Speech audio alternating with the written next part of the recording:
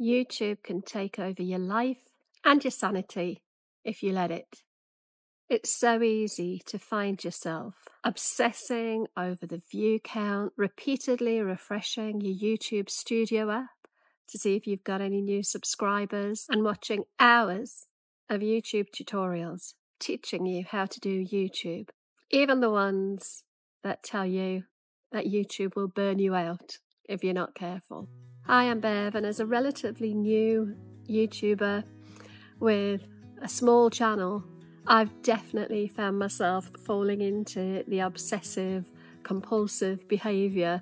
I know I can get completely and irrationally immersed in YouTube, and it can sometimes take me away from doing the important stuff that I should be doing in my business, because as an ADHDer, I do have a tendency to become quite obsessive with things that interest me. And whilst that's a good thing, I think it's always useful to go deep. It's also all-encompassing, and if I'm not careful, it really can take over my life and have a detrimental impact on things like my sleep, my mental health, my social life, my relationships, my business. Everything can potentially suffer when that obsessive compulsive need to figure it all out really kicks in. So I thought I'd share with you today some lessons and some strategies that I've decided over the last year help to manage my obsessive compulsion with YouTube.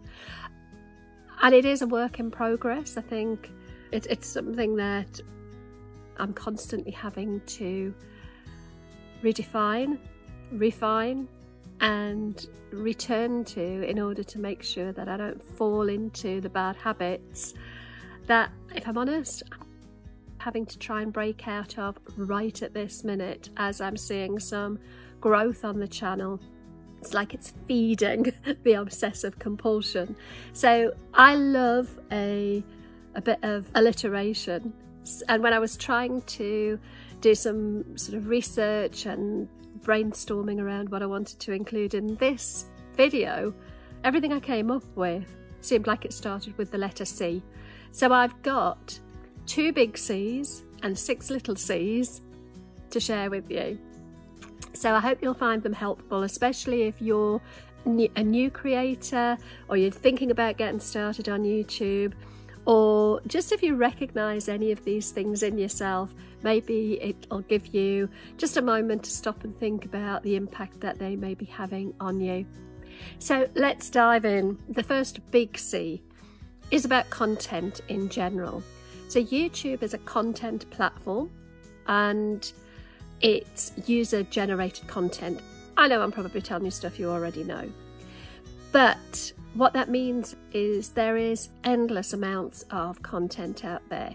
Now, I could have dived into the numbers and the stats about how many people are on YouTube and how many people are watching YouTube every day, every hour, but I don't think it's relevant. Let's just be fully aware that it's a content platform and there is endless amounts of content out there. I think if I was starting again, and this is what I'm trying to do now, is break content down into manageable chunks. And the way I've broken it down is, first of all, to talk about content consumption, say another C. There's consumption for learning, for research, to help me grow my YouTube channel. And then there's consumption for leisure. And that is more about me watching YouTube because I enjoy the platform and I enjoy the content that's on there. And what I've found in the past is that those two have got a little bit merged together, and I haven't really been that intentional about the reasons for consuming that content.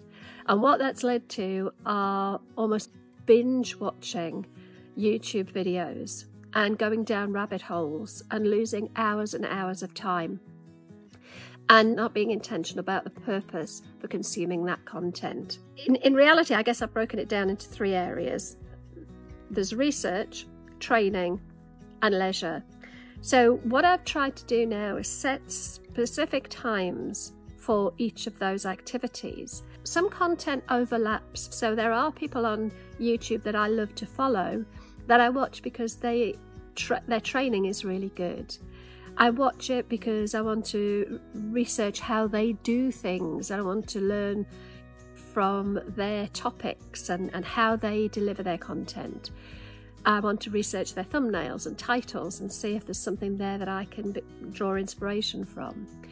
And I watch them because I just love their content from a personality and an entertainment point of view. So there is some overlap in the content, but what I'm trying to do now is be more intentional about the purpose and set aside time to be intentional. So for example, if I want to learn something specific, and I'm going to use YouTube as my source of information, I will allocate a time and a time limit, so maybe an hour, to find some videos that kind of meet my need and to watch them. Or maybe I've come across a video that I've saved and I want to go back and watch it because I know it'll be beneficial to learning a skill or something that would be useful for my YouTube journey or my business or any other thing that I want to learn about.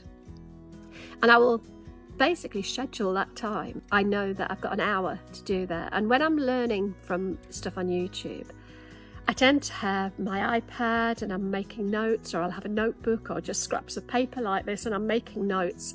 So I'm watching not to be a passive observer in the content, but actually to get involved and make notes and to learn from it. So that would be the first thing I would do, is to really set the purpose and schedule out a time to watch that content. And if it's research, then again, same thing. I would set time aside to do maybe some research around topic ideas, thumbnail ideas, content inspiration, all of that sort of thing. Schedule it, set a time and stick to it. And even my leisure watching, I realised that I needed to be more intentional, because I might start off watching something just for pure entertainment as a passive observer, but it would take me down a rabbit hole of research and learning, and I could end up watching back-to-back YouTube videos into the small hours of the evening, and that's not healthy. So again, I will schedule my leisure watching, and I'll make sure that if I'm watching YouTube videos for entertainment, I won't have the means to take notes or to dive into the learning mindset, which is very difficult for me because I am a natural learner. I like to learn stuff, but I think it's about that intentionality. The other thing I would suggest that I find has worked for me is to have a separate channel for my leisure content to my research and training content. And the reason being, I think the algorithm sees what you watch and it gives you more of it. If everything is on the same channel, my leisure watching is interspersed with the stuff that I want to learn and research from. So it takes me down a rabbit hole. Whereas if I have a separate channel for the stuff that I just love watching, like I've got a couple of vloggers that I really enjoy watching, but they're not my demographic. They're not people that I would particularly want to copy their ideas or learn from. I find them really entertaining. So by having those channels show up on a different YouTube channel, it means that I can get YouTube to curate my feed to match my intentions, if that makes sense. And the second C, under the big C, the second one is creation. And I think in order to keep your sanity around creation, one of the things I've really learned, and I'm very focused on trying to make happen, is to reduce as much friction as possible in the creation process. Despite the fact that I've bought over the last couple of years tons of different bits of equipment, fancy lighting, fancy microphones, which I've just realised I am not wearing. I've forgotten to put my microphone on. I think I'm going to add another C that's just come into my head, and that is have a checklist, but reduce the friction wherever possible. And they say the best camera is the one that you will use, the one that you always have to hand, And whilst I've got nice cameras, what I'm finding is I'm much more likely to create the video if I just sit and talk it to my phone. So keeping it simple, keeping it friction-free as possible, I'm finding is really helpful. And the other thing, there's a lot of C's here. So the next one is to commit within your capacity. Who knew there were so many words beginning with C? So when you're getting started, you need to find a cadence. There's another one. Find a cadence that works for you. That might be 1 video a week, it might be 3 videos a week, it might be 1 video a month. But you want to think about your capacity and create within that capacity and commit to it though. If you can do 1 a week, commit to doing 1 a week, because this is a slow game. It's not a fast process. It does take some time, as I'm finding, but it's that commitment. It does take time, and this whole video is about how it can take over your life, and it can do. But if you set out, I think, intentionally at the very start, by recognizing what you can commit to, understanding your capacity. So if you are working full-time, or if you're working part-time, or if you've got caring commitments, more flippin' C's. Think about how much time you've actually got to be able to commit to it and stick to it. So plan your content creation out to meet your capacity. And the third thing around creation, which I wish I'd done more of in the beginning, is to really think longer term and plan out your content creation and ideas into the future. I remember when I was learning to drive, and I go out with my dad, and my dad would say, don't look at what's just in front of you. You need to raise your eyes up and look right out, way into the distance, to see what's happening there. You don't want to be focused just ahead of the bonnet or the hood. You want to be way further out in the distance. And I think that's what you have to be with YouTube as well. There's no point in just focusing on what am I going to do tomorrow, what am I going to do next week. Think longer term, and part of that I think is about having some sort of way to capture your content ideas. So we'll talk about that in a little while, but that comes under the other big C. Somebody's just decided to trim their lawn. Sorry about that, I hope you can still hear me. So yes, planning and scheduling your content into the longer term is going to make life so much easier. And then the third C under this, the third little C, although I think I've done a lot more C's, under the content umbrella, is about commenting. So you consume your content, you create your content, but then I think we need to start looking at comments. That means if you want people to engage with your content, and you want them to comment on your videos, you need to start commenting on other people's videos. Now, this is something I didn't do much for a very long time. I would watch the videos, and I might even binge watch one after the other and really enjoy the content, but I rarely ever stopped to leave a comment. And I don't know why I didn't really, but what I've found is since I've started to comment, more people are commenting on my content. The other thing about comments is I think when you upload a video, you need to be ready to reply to comments in as swift a time as you can, so you get some momentum around that video. If somebody's taken the time to leave a comment, I think it's only courteous to reply to that comment as quickly as possible. And you might not always get the notification that somebody's left a comment, so schedule a bit of time to actually go through your videos, go through the comments and respond to them. I think that's really important, especially if you want to build a community around your YouTube content. The second big C is about commitment. Touched on it a little bit already, but I see there are another 3 C's underneath the big C of commitment. And the first one is about curiosity. So I think if you're going to have a YouTube channel and you want to make it a success, you've got to adopt a curiosity mindset. That for me is about looking for videos that you can watch that are outside of your content topic or outside of your niche, to get curious about what other people are doing, because quite often you can see something in somebody else's niche and it'll trigger an idea that you can bring back into your niche.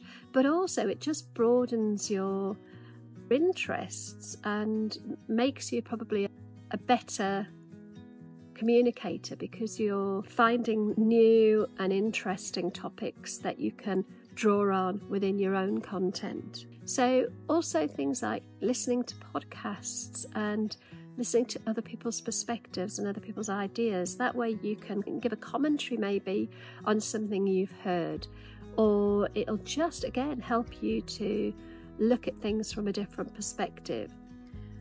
Asking questions within your community. You've got the community feed, using that to ask questions and really find out what your community think, and then their answers and their responses are likely to help you with your content ideas and give you inspiration for future videos. I think as well, reading comments on other people's videos and getting curious about what's driving their questions, and maybe using that as a means to generate ideas for your own content as well. Idea generation is hard. Knowing what's going to work and what isn't is hard, and finding new and innovative ways to do things, creative ways to do things, is hard. So let's use what's already out there. So the second C under commitment is copy. Yeah, I know it sounds a bit naughty, but go and copy what other people have been doing. Not verbatim, not copying exactly what they're doing, but when we look at most successful people in life, whether that's in business or whatever, they have a mentor or they have mentors, and they have people that they are inspired by. And nothing in life generally is new. Most of what we're talking about on YouTube has been done before. So why not model what other people are doing that is working? And it is copying. To all intents and purposes, it's copying, but it's not a carbon copy. It's not, do you remember when you were a kid and you used to get tracing paper and you'd put the tracing paper over a picture and you'd draw it exactly? We're not using a tracing paper approach to copying, but we are using content that's out there that is working, that feels right for us, that it feels like something we could copy in terms of style, or be able to put our own stamp on it, our own personality. So I'm not suggesting that we go and try and be somebody else, but certainly copy ideas and copy the inspiration, model what is working out there. So the idea for this video is a copy. I actually didn't watch the whole video. I have now, because I've written out my plan for the video, but I wanted to watch the main part of the video after I'd taken the title and description and put my own spin on it. But it was by John Willis, who I think is the channel that I'm watching. I think is a fairly new channel. I don't think he's new to YouTube, but I think the channel that I got this inspiration from is fairly new. And his thumbnail really caught my eye, and the title of his video was "How YouTube Can Destroy Your Life," was in capitals. And I thought, I really relate to that, because I wouldn't say it's destroyed my life. I felt like that title was, it's my dog, I don't know what she's found. What she's found. I'll carry on. I didn't feel like YouTube had destroyed my life, but I definitely felt like it had taken over my life.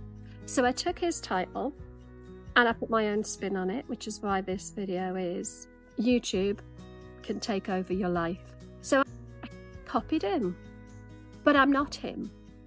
And there's nothing about what I'm talking about, I don't believe, that was in his video, because I didn't watch the video until I'd created my own take on that title.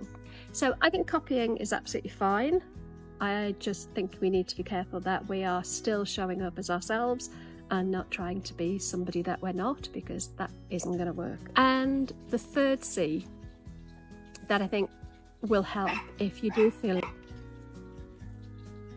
YouTube is taking over your life is to make sure that you capture your ideas and your inspirations. I'd say try and keep a catalogue of ideas. I use Notion. I have Notion on my phone. I also have it on desktop. And when I have an idea, or if I'm watching something and it triggers a bit of inspiration, I will just jot it down in my phone, because I've always got my phone near me. But you could use a notebook, or you could use Google Sheets or the Notes app on your phone. You could use any means to capture, but make sure that you capture the idea when you have it. Lucy, don't wait, especially not if you're a postmenopausal midlife woman, because I swear to God, by the time it takes you to walk from one room to the other, that idea will have come and gone, and it will have disappeared into the ether, never to be seen again.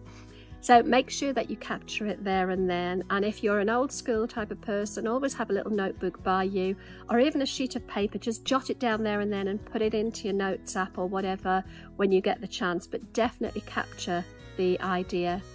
And it doesn't matter whether they're good ideas or bad ideas. I was listening to a video by Colin and Spear earlier today, and they were saying start with 100 video title ideas. Just sit down and write down 100, and that is hard. 100, probably most of them aren't even going to be any good, but it doesn't matter. It's about getting your brain working. And I'm part of Justin Brown's Primal Video Accelerator program, and one of the things he introduced us to was the idea of an icebox for ideas. So they're ideas that maybe they don't fill you with inspiration right there and then, but they might have legs, you don't know, but you're going to capture them anyway. So in my Notion, I have an icebox, and in that icebox, I put ideas that realistically, am I ever going to get around to doing them? I don't know. Probably not. They're not the ones that are stirring an emotion in me right now to want to go and make the video, but I'll capture them anyway, and I'll put them in the icebox and just keep them cold until I'm ready to take them out and use them. What I would say as well is, when you are capturing your idea, don't just put the idea of the title. I did this for a little while, probably too long really. I would have an idea, and the title would come into my head, so I'd write the title down, I'd store it in Notion, and then I'd come back to it a few weeks later and think, I have no idea what I meant by that title. What I do now, when I put it into Notion, I will just jot down some ideas around the premise for the video. So for example, for this video, I might have put the title down, but if I hadn't given it any context, the title might not have meant much. I would have forgotten what it was I was wanting to include in the video. So I'll just put a title that says premise, and then I'll just list things. So for this video, I'd have probably listed the C's. I might, oh, okay, in my mind, we've got 6 C's. Let's write those down. And just a very brief overview of what is the kind of the overarching umbrella idea for that title, because if you just have the title without any context, when you come back to look at the title, it probably won't mean anything to you. I think that's everything on my list that I wanted to talk to you about in terms of not letting YouTube take over your life. And I hope you found that helpful, especially if you're just getting started. Let me know in the comments, what would you add to the list? It doesn't have to begin with a C. That would be fun though, wouldn't it, to see how many ideas we have that begin with a C. Let me know. If they begin with a C, that would be incredibly funny. If you've enjoyed this, please consider giving me a subscribe. I would love to hit the 1,000 subscribers, so if you can help me, that would be amazing. And if it doesn't cost you anything to subscribe, it's not like a subscription membership. You just hit subscribe, and it means you get to see some of my content when I put stuff out in the future. And if you've liked this, give me a thumbs up as well, because that helps the algorithm. Other than that, I will talk to you soon.